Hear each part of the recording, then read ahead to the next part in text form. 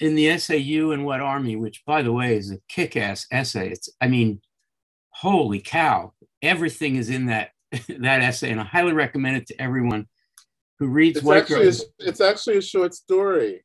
Yeah, it's a short story because, of course, you are inventing the voice of Richard Pryor's sister. Yes. And she says some amazing things. And one of the amazing things is where I want to start today. She says that being a Black American, I make of English what I will. And she qualifies that slightly by saying, I have made of English a form of American that other Americans don't speak, which is essentially the experimentalist, I want to say modernist urge of making language anew.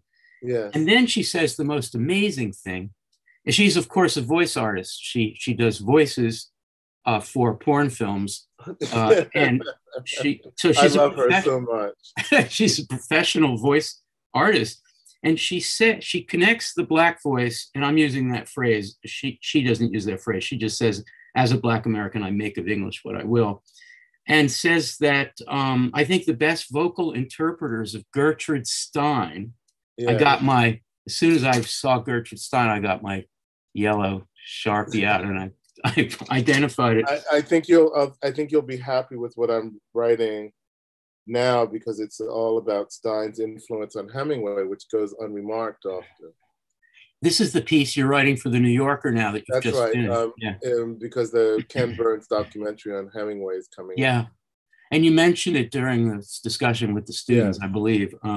So everybody look out for that.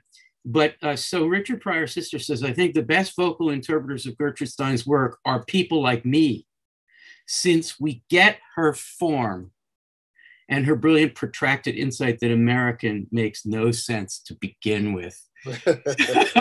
So my question for you is, what does it mean for this character, or for you for that matter, to get her form as a Black American who has made English necessarily an American thing that other Americans don't speak? Yes, I think that she, well, there was something that was wonderful when I was reading about Four Saints and Three Acts, which of course is the collaboration of Stein and Thompson in a wonderful opera.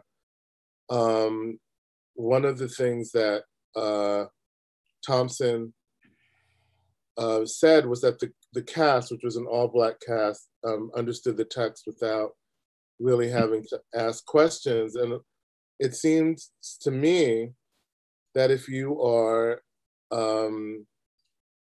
the diaspora teaches you how to speak the language of the country that you're in and to make something different out of it. And I think that Stein, I love her so much. She did a monumental job in terms of dismantling conventional language so that we could see thought. That's really what she was interested in, what does thought look like on the page. And so I think that character in the story has an intuitive understanding that we Black people are living with borrowed language. And if we're living with borrowed language, we have the freedom and also the right to make of it what we will, because it's not ours. And our stay in this country or any other country is borrowed time, really. And so I think that she's talking about how we are really refugees here.